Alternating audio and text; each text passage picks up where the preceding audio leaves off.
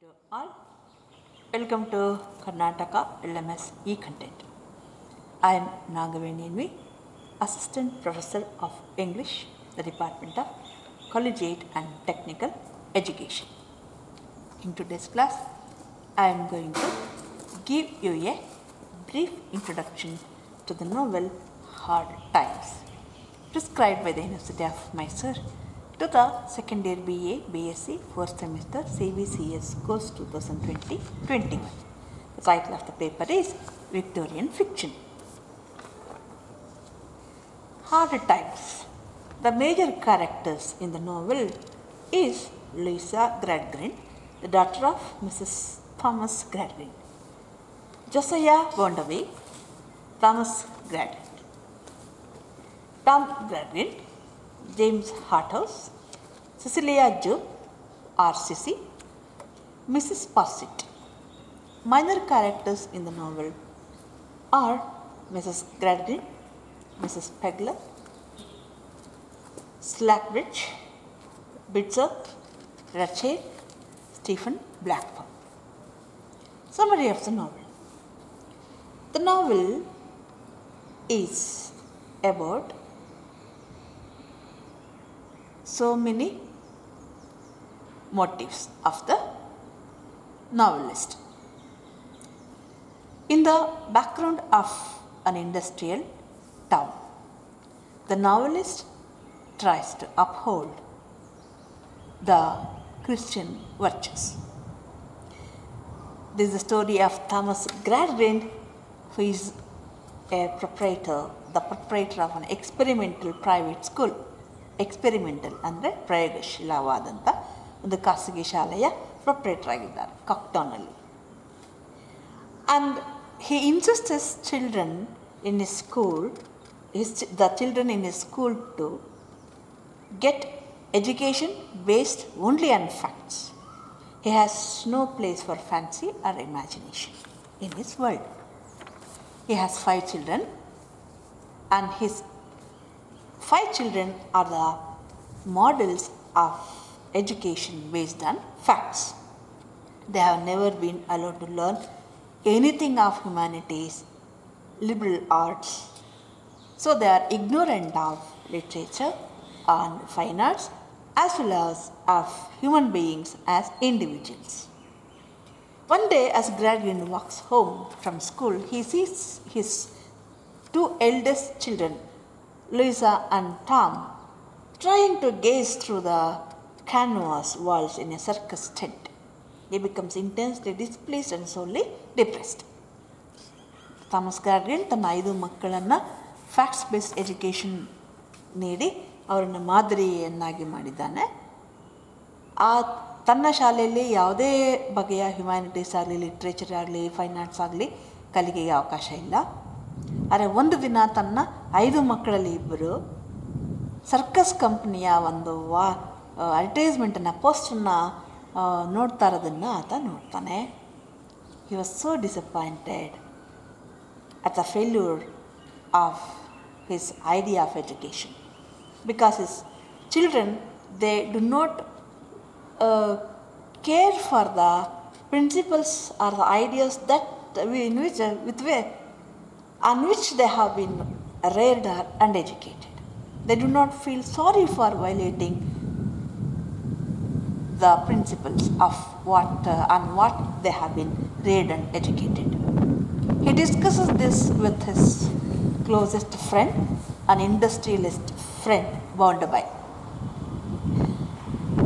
Bondaway is proud of having made so great progress in life by the dint of his self-effort. ಸ್ವಪ್ರಯತ್ನದಿಂದ ಆತ ಬಹಳ ತಳಮಟ್ಟದಿಂದ ಮೇಲಕ್ಕೆ ಬಂದಿದ್ದಾನೆ. ಇವತ್ತು almost ಒಂದು ಗಟರ್, ಒಂದು ಚರಂಡಿಯಿಂದ ಅನ್ಬೋದು, ಸ್ಲಮ್ಮಿಂದ ಅನ್ಬೋದು, ಅಲ್ಲಿಂದ ನಾವು he has been raise to villa bank, A textile magnet, ಆ ಮಟ್ಟಕ್ಕೆ ಲಂಡನ್ನ ದೊಡ್ಡ ಕೈಗಾರಿಕೋದ್ಯಮಿ ಎನ್ನುವ ಹೆಸರನ್ನು ಪಡೆದಿದ್ದಾನೆ. ಅವನೊಂದಿಗೆ ಮಾತನಾಡಿದಾಗ they discuss it to find out the means by which their children go astray. ಅವ್ರು ಹೇಗೆ ದಾರಿ ತಪ್ಪಿದ್ದಾರೆ ಅಂತ ಅದರ ಮೂಲ ಹುಡುಕಿದಾಗ they have been informed that they were under the influence of Sisiju, the daughter of a circus clown. They decided to remove Sisiju from the school, and before removing her, they have to meet her parents, and they come to know that they are residing in a nearby small inn, ಸಣ್ಣ hotel ಇದ್ದಾರೆ ಅಂತ ಗೊತ್ತಾಗುತ್ತೆ. ಅಲ್ಲಿಗೆ ಹೋಗ್ತಾರೆ. ಅಲ್ಲಿಗೆ ಹೋದಾಗ ಗೊತ್ತಾಗುತ್ತೆ his Hajub has been deserted by the father, by the family. And Sisiju weeps for her father, who is treating himself as someone evidently written off as a failure. ತನ್ನ ಜೀವನದಲ್ಲಿ ಫೇಲ್ಯೂರ್ ಆಗಿರೋದ್ರ ಬಗ್ಗೆ ಅವನಿಗಿರ್ತಕ್ಕಂಥ ದುಃಖದ ಬಗ್ಗೆ ಅವಳು ಹೇಳ್ಕೊಂಡು ಜೋರಾಗಿ ಹೇಳ್ತಾಳೆ. And she has been ಡೆಸಿಡೆಡ್ by the family. And Gradgrind is moved for the first time in his life by this sentiment, and he decides to keep the girl in his house as a company to his daughter Louisa and to continue her education in his school. And Mr. Bondabai advises him not to do so because she will be a bad influence on his children. But he doesn't listen to him. Tom and Louisa grow up. Mr. Bondabai had a desire to marry Louisa. And Gradgrind also knows it. Gradgrind ಗೊತ್ತಿದೆ Bondabai Louisa ಮದುವೆ ಆಗಬೇಕು ಅಂದ್ಕೊಂಡಿದ್ದಾರೆ. He is 30 years older than her. 30 ವರ್ಷ ದೊಡ್ಡವಳು. ಆದ್ರೂ ಅವಳ ಮದುವೆ ಆಗಬೇಕು ಅಂದ್ಕೊಂಡಿದ್ದಾರೆ. Louisa ಅವ್ರ ತಂದೆ ಕೇಳಿದಾಗ ಶಿ ಗಿವ್ಸ್ ಹರ್ ಕನ್ಸೆಂಟ್, ಒಪ್ಪಿಗೆ ಕೊಟ್ಬಿಡ್ತಾಳೆ. Not because she loves him, but because her father has told her to marry him. If she gets him married, they will get more influence in the town. And Louisa because ಅವನು ದೊಡ್ಡ ಎತ್ತರದ ಸ್ಥಾನದಲ್ಲಿರೋದ್ರಿಂದ ಅದನ್ನು ಮದುವೆ ಆದರೆ ಇವರಿಗೆ ಅನುಕೂಲ, ಆ ಊರಿನಲ್ಲಿ ಅವರಿಗೆ ಪ್ರಭಾವಿ ವ್ಯಕ್ತಿಗಳ ಗುಂಪಿಗೆ ಸೇರ್ತಾರೆ ಅಂತ ಮದುವೆ ಮಾಡ್ಕೊಳ್ಳೋಕೆ ಹೇಳ್ತಾರೆ. ಅವಳು ಒಪ್ಕೊಳ್ತಾಳೆ. ಆ್ಯಂಡ್ ಇದರಿಂದ ಅವಳ ಬ್ರದರ್ ಟಾಮ್ಗೆ ಕೂಡ ಒಂದು ಅನುಕೂಲ ಇದೆ. In case if he gets in to problem in his bank, he may contact a man who is at the top to seek help. ಸಮಾಜದಲ್ಲಿ ಉನ್ನತವಾದ ಸ್ಥಾನದಲ್ಲಿರ್ತಕ್ಕಂಥ ಆ ವ್ಯಕ್ತಿನ ಸಹಾಯ ಪಡಿಬೋದು ಅಂತ ಟಾಮ್ನ ಒಂದು ಸ್ವಾರ್ಥ. Bondabai is really happy to have been married to Louisa because she is really a gentle girl and a graceful girl who can make any husband happy. But Bondabai is confronted with a problem. ಅವ್ರ ಮನೇಲಿ ಒಂದು ಸಮಸ್ಯೆ ಇದೆ. Before this marriage ಅವ್ರ ಮನೆಯಲ್ಲಿ ಒಬ್ಬರು widow ಇದ್ರು, Mrs ಪಾಸ್ಟಿಟ್ ಅಂತ. She had seen good days, but now she has fallen on evil days. She is A home maker in his house and she had her eyes on Bondabai, and she hoped that one day he will get her married. But she did not express her feelings. She is good at hiding her feelings. But this marriage of Bondabai with Louisa has dashed her all her hopes and dreams about her marriage with him to the ground, and she is suggested now to shift her rooms to the back as a matron in charge of the establishment. She is assisted by Bitzer, worker. She uses Bitzer as a spy to get the information about Bondabai and the happenings, ongoings in the family of Mr. Bondabai. And she also silently watches the development in the family of Bondabai's household within a strong dislike for the usurper Louisa. Everything goes on peacefully, but Gradgrind home and Bondabai's house. But things began to change when Gradgrind is selected to Parliament from his district. And he sends an ambitious young political adventurer, James Harthouse, to collect facts about the industrial city of Cocktown. facts are to be utilized in a survey of the economic and social life in Britain. ಅವರು ಪಾರ್ಲಿಮೆಂಟರಿಯನ್ನಾಗಿ ಆಯ್ಕೆ ಆಗ್ತಾರೆ.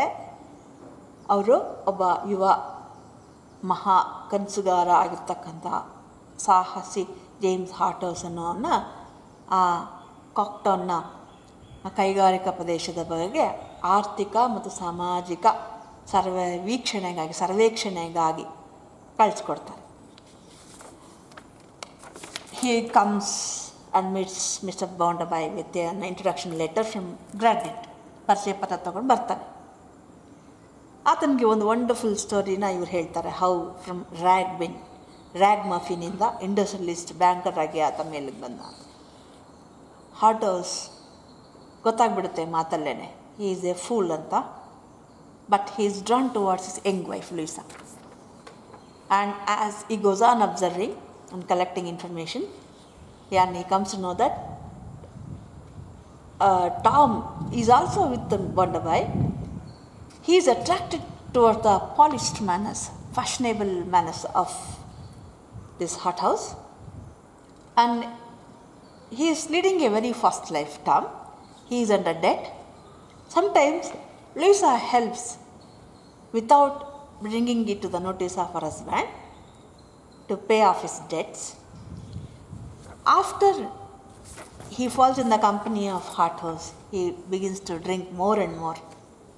And from him, Harthouse collect a good deal of information about him and his sister.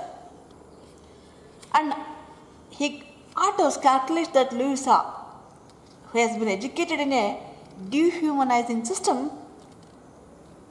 of education and who has been married to the loveless and pompous Bounderby, ಈ ಒಂದು ಅಮಾನವೀಯ ಶಿಕ್ಷಣ ವ್ಯವಸ್ಥೆಯಲ್ಲಿ ಶಿಕ್ಷಣ ಪಡೆದಿರ್ತಕ್ಕಂಥ Louisa ಮತ್ತು ಈ ರೀತಿ ಒಂದು ಪ್ರೀತಿನೇ ಇಲ್ಲದಿರ್ತಕ್ಕಂಥ ಒಂದು ಪಾಂಪಸ್ ಬರೀ ದೊಡ್ಡಸ್ತಿಗೆ ತೋರಿಸ್ತಕ್ಕಂಥ ಈ ಜಂಬಕವರ ಬೌಂಡಬೈನ ಮದುವೆ ಆಗಿದ್ದಾಳೆ. She will fall an easy pray to his education. ಅವನು ಪಡೆದಿರ್ತಕ್ಕಂಥ ಎಜುಕೇಷನ್ನೇ ಬೇರೆ, ಸೊ ಅವಳ ಎಜುಕೇಷನ್ನೇ ಬೇರೆ. ಇದೆಲ್ಲ ನೋಡಿದಾಗ ಈಸಿಯಾಗಿ ಅವಳು ನನಗೆ ನನ್ನ ಬೇಟೆಗೆ ಬಲೆಗೆ ಬೀಳ್ತಾಳೆ ಅಂತ ಅವ್ನು ಕ್ಯಾಲ್ಕುಲೇಷನ್ ಹಾಕದ. And Louisa atra he goes as a warm friend, and he shows that if he is deeply interested in helping her spendthrift brother from disastrous activities, ಅವಳ ಬ್ರದರ್ಗೆ ತುಂಬ ಹೆಲ್ಪ್ ಮಾಡೋಂಥ ನಾಟಕ ಆಡ್ತಾನೆ. Louisa now feels grateful for the man who shows so much interest in her brother Tom. ತನ್ನ ಟಾಮಲ್ಲಿ brother ಟಾಮ್ಗೆ ಅಷ್ಟೊಂದು ಸಹಾಯ ಮಾಡ್ತಿರೋದು ನೋಡಿ ಅವಳಿಗೆ ತುಂಬ Impress ಆಗಿಬಿಡ್ತಾಳೆ. She is full of gratefulness, ಕೃತಜ್ಞತೆಯಿಂದ ತುಂಬ ಹೋಗುತ್ತೆ ಅವಳ ಹೃದಯ. Everyone is surprised one day to learn that Bounderby's bank has been robbed. ಹೀಗಿರುವಾಗ Bounderby's bank has been robbed, ದರೋಡೆ ಆಗಿಬಿಡುತ್ತೆ. ಸ್ಟೀಫನ್ ಬ್ಲ್ಯಾಕ್ಪೂಲ್, ಅವನೊಬ್ಬ ಲೇಬರರ್ ಅದೇ. He is A labourer in Bounderby's textile mill. He is suspected to have committed that robbery. ಯಾಕೆ? Because Stephen has been an unfortunate victim of circumstances. ಅವನು ದುರದೃಷ್ಟಕರವಾಗಿ ಪರಿಸ್ಥಿತಿಯ ಕೈಗೊಂಬೆ ಆಗಿಬಿಟ್ಟಿದ್ದಾನೆ. ಪರಿಸ್ಥಿತಿಯ ಇಕ್ಕಟ್ಟಿಗೆ ಸಿಕ್ಕಾಕೊಂಡು ಬಲಿಯಾಗಿಬಿಟ್ಟಿದ್ದಾನೆ. Because his marriage has been A failure. ವಿವಾಹ ಬಿದ್ದೋಗಿದೆ, ಮುರಿದೋಗಿದೆ. His wife has started taking drinks. ಹೆಂಡತಿ ಕುಡಿಯೋಕ್ಕೆ ಶುರು ಮಾಡಿದ್ದಾಳೆ.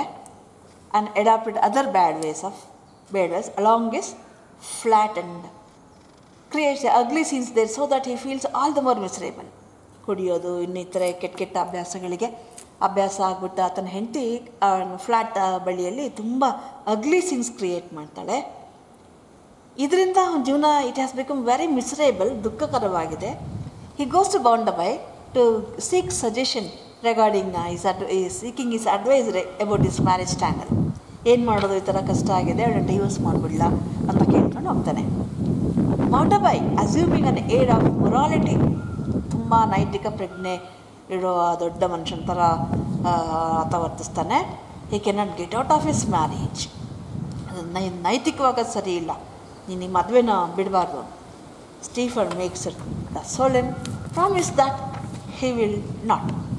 ಹೆಂಡತಿ ಹತ್ರ ಹೋಗಿ ದೋ he is in love with another girl, ನಾನು ನಿನ್ನ ಬಿಡಲ್ಲ ಅಂತ ಪ್ರಾಮಿಸ್ ಮಾಡ್ತಾನೆ. Unfortunately there is a strike in Cox Town. instigated by a labor leader from London. London ಒಬ್ಬ ಕಾರ್ಮಿಕ ಸಂಘಟನೆಯ ನಾಯಕರಿಂದ ಅಲ್ಲಿ ಒಂದು ಸ್ಟ್ರೈಕ್ ನಡೆಯುತ್ತೆ. Stephen tells in the meeting that although he is one of those who have been suffering at the hands of the capitalist, yet for his own personal reasons he cannot take part in the strike. Stephen ಮೀಟಿಂಗಲ್ಲಿ ಹೇಳ್ತಾನೆ, ನಾನು ನಿಮ್ಗೆ support ಮಾಡ್ತೀನಿ, ಆದರೆ I will not take participation in your strike because of some personal reasons ಅಂತ ಹೇಳ್ತಾನೆ. ಆದರೆ ಈ ಇನ್ಕರ್ಸ್ the ಡಿಸ್ಪ್ಲೇಜರ್ of other workers, ಅವ್ರಿಗೆಲ್ಲ ಸಿಟ್ಟು ಬರುತ್ತೆ. ಆ್ಯಂಡ್ ಈಸ್ ಎಕ್ಸ್ಕಮ್ಯುನಿಕೇಟೆಡ್ ಬೈ ದೆಮ್, ಅವರು ಅವನನ್ನು ಸಂಘಟನೆಯಿಂದ ಹೊರಕ್ಕಾಗ್ತಾರೆ. ಬೌಂಡಬೈ calls him in the hope to use him against the strikers. ಈಗ ಅವ್ರು ಹೇಗೆ ಹೊರಕ್ಕೆ ಹಾಕಿದ್ದಾರೆ, ಇವನನ್ನೇ ಅಸ್ತ್ರವಾಗಿ ಬಳಸ್ಕೊಂಡು ಆ ಸ್ಟ್ರೈಕರ್ಸ್ ವಿರುದ್ಧ ಸ್ಟ್ರೈಕ್ ನಿಲ್ಲಿಸಬೇಕು ಅಂತ ಅವನನ್ನ ಮನೆಗೆ ಇನ್ವೈಟ್ ಮಾಡ್ತಾನೆ. ಆದರೆ Stephen he is very loyal to his fellow workers. He doesn't agree to go against his fellow workers. Vanderbilt becomes very furious and he dismisses him. And the dismissal from one mill will make a worker almost ineligible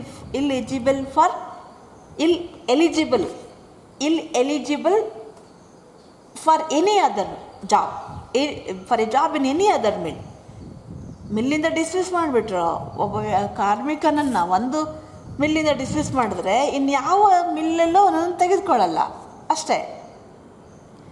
Stephen ದಟ್ಫೋರ್ decides to ಎಮಿಗ್ರೇಟ್ and try his luck elsewhere. So ಆ ಊರು ಬಿಟ್ಟು ಬೇರೆ ಊರಿಗೆ ಹೋಗಿ ಏನಾದರೂ ಮಾಡೋಣ ಅಂತ ಅಂದ್ಕೊಳ್ಳುವಾಗ Louisa who is an eye witness to what goes on between them. she is pained at the injustice of her husband. ಎಷ್ಟು ಅನ್ಯಾಯ ಮಾಡಿದ್ರು ಅಂತ ನೋವಾಗುತ್ತೆ. She goes to Stephen's room with Tom and offers him monetary help. ನಿಮಗೆ ಹಣಕಾಸಿನ ಸಹಾಯ ಬೇಕಾದ್ರೆ ನಾನು ಮಾಡ್ತೀನಿ ಅಂತ ಅವಳು ಟಾಮ್ ಜೊತೆ ಅವ್ನ ರೂಮ್ಗೆ ಹೋಗಿ ಅವಳು ಹೇಳ್ತಾಳೆ. Stephen accepts only 2 pounds as A token of our gratitude. Stephen 2 pounds ಮಾತ್ರ ಆಕ್ಸೆಪ್ಟ್ ಮಾಡ್ಕೊಳ್ತಾನೆ. ಅವ್ನು ದುಡ್ಡು ತೊಗೊಳಕ್ಕೆ ಆ ಥರ ಇಷ್ಟ ಇಲ್ಲ. ಅವಳು ಬಂದಿದ್ದಾಳೆ, ಅವಳಿಗೆ ನೋವು ಮಾಡಬಾರ್ದು, ಅವಮಾನ ಮಾಡಬಾರ್ದು ಅಂತ. He doesn't like to insult her goodwill. So he, as a token of gesture of goodwill, respect, he accepts only 2 pounds. While leaving, Tom takes Stephen aside. Now, Tom takes Stephen aside and whispers into his ears that he can obtain some remunerative work for him. ಹೇಗಿರು ನಿಂಗೆ ಕೆಲಸ ಇಲ್ಲ, I will find you some remunerative work, ಹಣ ಸಂಬಳ ಬರುವಂಥ ಕೆಲಸನ ನಾನು ಕೊಡಿಸ್ತೀನಿ ಅಂತ ಅವನಿಗೆ ಕಿವಿಲಿ ಹೇಳ್ತಾನೆ. Stephen is very happy. ಆದರೆ only one condition, he is to B posted near the bank after sunset for 2 or 3 days. ಒಂದು ಬ್ಯಾಂಕ್ ಹತ್ರ ಆಫ್ಟರ್ ಸನ್ಸೆಟ್, ಸೂರ್ಯ ಮುಳುಗಿದ ಮೇಲೆ 2 ದಿನಗಳಲ್ಲಿ ನಿಮಗೆ ನೇಮಕ ಮಾಡ್ತೀನಿ ಅಂತ ಹೇಳ್ತಾನೆ. And he hopes to meet him there and use him for something advantageous. ಇನ್ನು ಬ್ಯಾಂಕ್ ಹತ್ರ ಇರೋ ಆಫ್ಟರ್ ಸನ್ಸೆಟ್ ನಾನು 2-3 ದಿನದಲ್ಲಿ ನಾನು ಅಲ್ಲಿ ಭೇಟಿ ಮಾಡ್ತೀನಿ ಅಂತ. Stephen without any suspicion of Toms plans quietly agrees. ಅನುಮಾನ ಇಲ್ಲ, ಅವನೇನೋ ಬೇರೆ ಪ್ಲ್ಯಾನ್ ಮಾಡ್ತಾನೆ ಅಂತ ಒಪ್ಕೊಂಡ್ಬಿಡ್ತಾನೆ. he does not know what the devil Tom is up to. ಈ ಟಾಮ್ ಏನು ಮಾಡೋಕ್ಕೆ ಕೊಟ್ಟಿದ್ದಾನೆ ಅಂತ ಅವನಿಗೆ ಗೊತ್ತಾಗಲ್ಲ. Tom has worked out a plan to remove cash from the bank. Tom ಆ ಬ್ಯಾಂಕಿಂದ ಕ್ಯಾಶ್ ಕದ್ಬಿಡಬೇಕು ಅಂತ ತೀರ್ಮಾನ ಮಾಡಿದ. He manages things in such a manner that suspicion falls on the innocent Stephen. ನೀ ರಾತ್ರಿ ಬಾ ಬ್ಯಾಂಕ್ ಹತ್ರ ಓಡಾಡು ಅಂತ ಹೇಳಿದ್ನಲ್ಲ. ಸೊ ಎಷ್ಟು ಚೆನ್ನಾಗಿ ಅವನು ರಾಬ್ರಿನ ಮ್ಯಾನೇಜ್ ಮಾಡ್ತಾನೆ ಅಂತಂದರೆ the suspicion falls on innocent Stephen. ಆ ಮುಗ್ಧ ಸ್ಟೀಫನ್ ಮೇಲೆ ಆರೋಪ ಬರುತ್ತೆ. Stephen loiters in vain in front of the bank for 3 nights and leaves the town thereafter. ನೀನು ಬ್ಯಾಂಕ್ ಹತ್ರ ಬಾ ಅಂತ ಹೇಳಿದ್ದ ನೈಟ್ ಆಫ್ಟರ್ ಸನ್ಸೆಟ್ ಅಂತ, ಅಲ್ಲಿ ಭೇಟಿ ಮಾಡ್ತೀನಿ ಅಂತ. ಹಿ ಲಾಯ್ಟರ್ಸ್ around about that bank for 3 nights, 3 ರಾತ್ರಿ ಬ್ಯಾಂಕ್ ಹತ್ರ ಓಡಾಡ್ತಾನೆ. ಆದರೆ ಅವ್ನು ಭೇಟಿ ಆಗಲ್ಲ Tom. Then he leaves the town thinking that Tom has failed to fulfil his promise. The bank is robbed the same night by Tom. So Tom ಅವನು ಕೊಟ್ಟ ಮಾತು ಉಳಿಸ್ಕೊಳ್ಳಿಲ್ಲ ಅಂತ ನಂಬಿಕೊಂಡು ಊರು ಬಿಟ್ಟು ಹೋಗ್ತಾನೆ. ಆದರೆ ಅದೇ ರಾತ್ರಿ ಟಾಮು ಬ್ಯಾಂಕನ್ನು ರಾಬ್ ಮಾಡ್ತಾನೆ, ದರೋಡೆ ಮಾಡ್ತಾನೆ. Suspension also falls on an old woman Mrs ಪೆಗ್ಲರ್. ಆ ಬ್ಯಾಂಕ್ ಹತ್ರ ಇವನಷ್ಟೇ ಇಲ್ಲ, ಸ್ಟೀಫನ್ ಅಷ್ಟೇ ಇಲ್ಲ, ಅಲ್ಲೊಬ್ಳು ಓಲ್ಡ್ ವುಮನ್ ಇರ್ತಾಳೆ ಪೆಗ್ಲರ್ ಅಂತ, Mrs ಪೆಗ್ಲರ್. She also has been loitering near the bank and Barnaby's house and is known to have gone with Stephen once to his room. ಅವ್ರ ಮನೆ ಹತ್ರ ಓಡಾಡಿದ್ದಾಳೆ. ಸೊ ಸ್ಟೀಫನ್ ಜೊತೆ ಒಂದ್ಸರಿ ಅವ್ನ ರೂಮ್ಗೆ ಹೋಗಿದ್ದನ್ನು ನೋಡಿರ್ತಾರೆ. So the suspicion falls on also and A vigorous search is made for Stephen and the old woman. ಇಬ್ಬರೂ ಹುಡುಕಾಡ್ತಾರೆ, but all in vane. In the mean time ಹಾರ್ಟ್ಹೌಸ್ is hoping that Louisa will ಎಲೋಪ್ with him. House ಮತ್ತು Louisa ನಡುವೆ ಒಂದು ಪ್ರೇಮ ಬೆಳೆದಿದೆ. And he expects her to ಎಲೋಪ್ with him. ನನ್ನ ಜೊತೆ ಅವಳು ಓಡ್ ಬಂದ್ಬಿಡ್ತಾಳೆ ಅಂತ ಅಂದ್ಕೊಂಡಿದ್ದ. But Louisa will not go with him but to her fathers house. ಮನೆ, ಅವರ ತಂದೆ ಮನೆಗೆ ಹೋಗ್ತಾಳೆ. And instead of ಎಲೋಪಿಂಗ್ with her lover. And Gradgrind is so shocked to realize that he has really plunged his daughter into great misery by his education. Gradgrindiಗೆ ನಿಜವಾಗ್ಲೂ ಆಶ್ಚರ್ಯ, shock ಆಗುತ್ತೆ. ಈ ಥರ ಒಂದು ಅವಕಾಶ ಸಿಕ್ಕಿದಾಗ ಯಾರು ಹುಡುಗಿ ಓಡೋಗ್ಬೇಕು, ಲವರ್ ಜೊತೆ ಹೊಸ ಜೀವನ ಸಿಗುತ್ತೆ, ಅವನು ಒಳ್ಳೆ ಪೊಸಿಷನ್ ಇದ್ದಾನೆ. ಆದರೆ ಅವ್ರ ಅಪ್ಪನ ಮನೆಗೆ ಬಂದಿದ್ದಾಳೆ ಅವಳು. ಅವ್ನು ತುಂಬ ಬೇಜಾರಾಗ್ಬಿಡುತ್ತೆ. ದಿಸ್ ನಥಿಂಗ್ ಬಟ್ ನನ್ನ ಮಗಳ ಜೀವನದ ದುಃಖಕ್ಕೆ ನಾನೇ ಕಾರಣ ಆಗಿಬಿಟ್ಟೆ, ನಾನು ಕೊಟ್ಟರೆ ಎಜುಕೇಷನ್ನೇ ಕಾರಣ ಆಯಿತು ಅಂತ ಗ್ರಾಡ್ರಿಂಡ is shock and is A change man and tries to make ಅಮೆಂಡ್ಸ್ to her. ನಾವು ಈಸ್ ಎ ಚೇಂಜ್ಡ್ ಮ್ಯಾನ್, ಬದಲಾಗಿದ್ದಾರೆ. ತಾವು ಮಾಡಿರೋ ತಪ್ಪು ಸರಿಪಡಿಸ್ಲಿಕ್ಕೆ ಅವರು ಅವಕಾಶ ಕೊಡ್ತಾರೆ. ಅವಳು ಹಾರ್ಟ್ ಹೌಸ್ ಜೊತೆ ಹೋಗೋದೇ ಹೋಗಲಿ ಅನ್ನೋ ಥರ ಅವ್ರು ಇದು ಮಾಡ್ತಾರೆ. Mrs ಪಾಸ್ಟ್ರಿಟ್ who has been keeping a close watch on Louisa makes the situation more complicated. ಈಗ ಲೂಯಿಸಾನು Mrs ಪಾಸ್ಟ್ರಿಟ್ she has kept a close watch on her. ಅವಳನ್ನ ಭಾಳ ಗಮನಿಸ್ತಾ ಇದ್ದಾಳೆ. ಅವಳು ಈಗ she has tracked her secretly from the Barnaby house. ಅವಳು ಮನೆ ಬಿಟ್ಟಾಗ ಅವಳು ಹಿಂದನೇ ಹೋಗಿದ್ದಾಳೆ, but loses the track of her in the midday. ಮಧ್ಯ ದಾರಿಯಲ್ಲಿ ಮಧ್ಯ ದಾರಿನಲ್ಲಿ ಅವಳು ದಾರಿ ತಪ್ಪಿಡ್ತಾಳೆ. She tells Barnaby about this and Barnaby wants that Louisa should return to his house. ಗೊತ್ತಾಗುತ್ತೆ ಲೂಯಿಸಾ ಅಪ್ಪನ ಮನೇಲಿದ್ದಾಳೆ ಅಂತ ಅವನು ಅವಳಿಗೆ ಹೇಳಿದಾಗ she should return to his house ಅಂತ ಅವನು ಇನ್ಸಿಸ್ಟ್ ಮಾಡ್ತಾನೆ, ಒತ್ತಾಯ ಮಾಡ್ತಾನೆ. Gradgrind has now come to realize that Barnaby has never loved his daughter.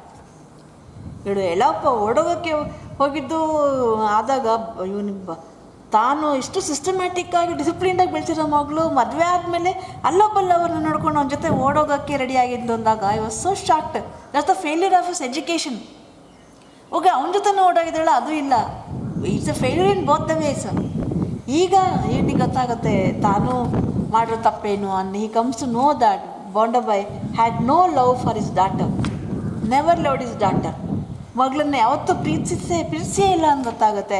He therefore says that Louisa now will make Har own choice.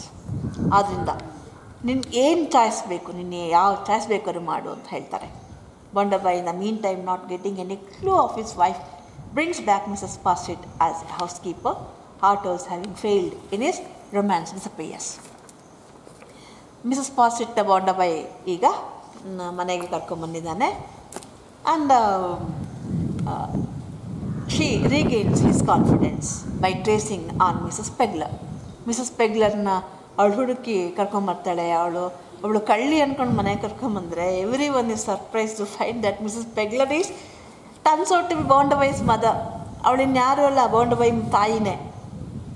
She beats down hollow boast of Barnaby of having come up from the gutter. ಇಷ್ಟು ದಿನ Barnaby ಏನು ಕೊಚ್ಕೊಳ್ತಾ ಇದ್ದ, I am from gutter, I have raise to this level from my own self effort ಅಂತ. ಈಗ she beats down is boast, hollow boast, ಆ ಜಂಬ ಕಚ್ಕೊಂಡಿದ್ನಲ್ಲ ಅದನ್ನು ಪೂರ್ತಿ ನಾಶ ಮಾಡಿಬಿಡ್ತಾಳೆ. She says that she had given him what ever education she could within Har limited means. ತನ್ನ ಇತಿಮಿತಿ ಒಳಗಡೆ ಎಷ್ಟು ಒಳ್ಳೆ ಎಜುಕೇಷನ್ ಕೊಡ್ಬೋದು ಅಷ್ಟು ಎಜುಕೇಷನ್ ಕೊಟ್ಟಿದ್ದೀನಿ, ಅವನೇನು ಸ್ಲಮ್ಮಿಂದ ಬಂದಿಲ್ಲ, ಯಾರು ಇಲ್ಲದೆ ಬಂದಿಲ್ಲ. And had removed herself as it is required from him so that he might be able to rise in the social scale unencumbered. ಅವನು ಯಾವುದೇ ರೀತಿಯಲ್ಲಿ ಯಾವುದೇ ಹಿನ್ನೆಲೆ ಅದು ಇದು ಇಲ್ಲದಲೇ ಈ ಥರ ನಾನು ಸ್ವತಃ ಮೇಲೆ ಬಂದೆ ಅನ್ನುವಂಥ ಒಂದು ಸೋಷಿಯಲ್ ಸ್ಕಿಲಲ್ಲಿ ಅವನು ಮೇಲಕ್ಕೆ ಬಂದಿದ್ದೀನಿ ಅನ್ನುವಂಥ ಒಂದು ಇದಕ್ಕಾಗಿ ಆ ಒಂದು ಪ್ರೈಡ್ಗೋಸ್ಕರ ಅವನೇ ನನ್ನ ಮನೆ ಬಿಟ್ಟು ಹೋಗುವಂದಿದ್ದಕ್ಕೆ ನಾನು ಮನೆ ಬಿಟ್ಟು ಹೋಗಿದ್ದೀನಿ. ಬಾಂಡಬೈ is displaced at all this and ರೆಬ್ಯೂಕ್ his house keeper for ಅಫಿಷಿಯಸ್ content. House ಕೀಪರ್ಗೆ ಬೈತಾನೆ, ನಿನ್ನಿಂದ ಅವಳನ್ನ ಕರ್ಕೊಂಬಂದಿರಿಂದ ನನ್ನ ಸತ್ಯ ಎಲ್ಲ ಆಚೆಗೆ ಬಂತು ಅಂತ. Stephen is on his way to Cox Town when is called there. He slips accidentally into one of the uncovered mine shaft. So ಈಗ ಆ ರಾಬರಿ ಬಗ್ಗೆ ತಿಳ್ಕೊಳ್ಳೋಕ್ಕೆ Stephen is also called on and he is return while returning to the Cox Town he accidentally slips into one of the uncovered mine shaft. ಮುಚ್ಚಿಲ್ಲದೆ ಇರ್ತಕ್ಕಂಥ ಒಂದು main shaft ಒಳಗಡೆ ಬಿದ್ದುಬಿಡ್ತಾನೆ. And he is brought out of the shaft with great difficulty. ಕೊರಕಲು ಅಂತೀವಲ್ಲ, ಗಣಿಯ ಕೊರಕಲು ಒಳಗಡೆ. ನೋಡಿ, ಇದು ಕೂಡ result of industrialisation. ಗಣಿ ತೆಗೆದಿದ್ದಾರೆ ಮುಚ್ಚಿಲ್ಲ, ಗುಂಡಿ ತೆಗೆದಿದ್ದಾರೆ ಮುಚ್ಚಿಲ್ಲ, ಬಿದ್ದೋಗ್ತಾನೆ, ಸತ್ತೋಗ್ತಾನೆ. Is already reach the point of death. But ಅವನ ಮೇಲಕ್ಕೆ ತೆಗೆದಾಗ before his death he makes A disclosure of how Tom has ಟೀಚ್ಡ್ him and the real ಕಾಲ್ಪ್ರಿಟ್ is Tom. ಸಾಯೋದಕ್ಕೆ ಮುಂಚೆ ಅವನು ಸತ್ಯ ಹೇಳ್ತಾನೆ. ಟಾಮ್ ಹೇಗೆ ಅವನಿಗೆ ಸುಳ್ಳು ಹೇಳ್ದ, ಮೋಸ ಮಾಡ್ದ, ನಿಜವಾದ ಕಲ್ಪ್ರಿಟ್ ಅಪರಾಧಿ ಟಾಮ್ ಅಂತ. Tom disappears and Louisa with the help of CC traces out Tom. ಟಾಮ್ಗೆ ಈಗ ಗೊತ್ತಾಗ್ಬಿಡುತ್ತೆ ತನ್ನ ಹಿಡ್ಕೊಂಡು ಜೈಲ್ಗಾಗ್ತಾರೆ ಅಂತ, ಮಾಯ ಆಗಿಬಿಡ್ತಾನೆ. Louisa with the help of CC traces out Tom. CC ಅವಳು ಸರ್ಕಲ್ ಕ್ಲೌನ್ ಮಗಳಲ್ವ, ಸಹಾಯದಿಂದ ಟಾಮ್ನ ಹುಡುಕ್ತಾಳೆ. He is put in the disguise in the ಸ್ಲೇರಿ ಸರ್ಕಸಲ್ಲಿ ಅವನನ್ನು ಮಾರುವೇಷದಲ್ಲಿ ಇಟ್ಟಿರ್ತಾರೆ. Until he can be scent out of the country. ಅದನ್ನು ಆಮೇಲೆ ದೇಶ ಬಿಟ್ಟು ಕಳಿಸ್ಬಿಡ್ತಾರೆ. Mysore the climber is working very hard. He passes Tom, takes him by surprise at the circus and has him arrested to be conducted in the presence of Barnaby. Slare, by playing a trick upon him, helps Tom to escape with the help of his companions. Tom is carried on a steamer far from the police and Barnaby's revenge. Barnaby ಹೇಗೋ ಕಷ್ಟಪಟ್ಟು ಟಾಮ್ನ arrest ಮಾಡೋದಕ್ಕೆ ಹಿಡಿದ್ಬಿಡ್ತಾನೆ. But ಸ್ಲೀರೆ ಅನ್ನುವಂಥ circus man ಅವ್ನಿಗೆ help ಮಾಡಿ ಹೇಗೋ police ಕೈಯಿಂದ ಬಾಂಡಬೈ ರಿವೆಂಜಿಂದ ತಪ್ಪಿಸ್ತಾರೆ. ಅವನ ಆ ದೇಶದಿಂದ ಆಚೆ ಕಳಿಸ್ಬಿಡ್ತಾರೆ. Mrs ಪಾಸೆಟ್ had cos A lot of ಎಂಬರಾಸ್ಮೆಂಟ್ to ಬಾಂಡಬೈ by producing his mother, loses his patronage and he is discharged from his household. Mrs ಪಾಸೆಟ್ ಅವ್ರ ತಾಯಿನ ಕರ್ಕೊಂಬಂದಿದ್ದ ತಪ್ಪಿಗೆ ಅವನೆಲ್ಲ ಇಷ್ಟು ದಿನದ ಅವನೆಲ್ಲ ಫಾಲ್ಸ್ ಸ್ಟೋರಿ, ಫಾಲ್ಸ್ ಇಮೇಜ್ನ ಅವಳು ಇದು ಮಾಡಿಬಿಟ್ಲಲ್ಲ, ರಿವೀಲ್ ಮಾಡಿಬಿಟ್ಲಲ್ಲ, ಅದರಿಂದ ಅವಳನ್ನು ಮನೆಯಿಂದ she loses his ಪ್ಯಾಟ್ರನೇಜ್ and she is discharge from his house hold. ಬಾಂಡಬೈ two dies ಅನ್ಹ್ಯಾಪಿಲಿ in a fit in a few years. ಕೆಲವೇ ವರ್ಷಗಳಲ್ಲಿ ಅವನು ಕೂಡ ಸತ್ತೋಗ್ಬಿಡ್ತಾನೆ. Tom also dies in a foreign country, penniless for all the pain and trouble he brought to his loving sister. Louisa ತಂದೆ ಮನೆ ಸೇರಿದ್ದಾಳೆ. Tom ವಿದೇಶಕ್ಕೇನೋ ಹೋದ, ಆದರೆ ಅವಳು ಎಷ್ಟು ಕಷ್ಟ ಕೊಟ್ಟಿದ್ದ ಅವನ ಬ್ಯಾಡ್ ಹ್ಯಾಬಿಟ್ಸಿಂದ ತನ್ನ ಲವಿಂಗ್ ಸಿಸ್ಟರ್ಗೆ. ದೋ he is in a foreign country, he dies there penniless for all the trouble he had brought to his loving sister. ತನ್ನ ಪ್ರೀತಿಯ ಸಹೋದರಿಗೆ ಅವನು ಕೊಟ್ಟಂಥ ಎಲ್ಲ ಬಗೆಯ ತೊಂದರೆಗಳಿಗೆ ಅವನು ಕೂಡ ಅಲ್ಲಿ ಬಹಳ ಕಷ್ಟಪಟ್ಟು ಸಾಯ್ತಾನೆ. This is the overall summary of the novel. I think I have understood the line of story, development of the story. You go to the novel, and if you have any question regarding this session, you may post it in the comment box. Take care. Bye.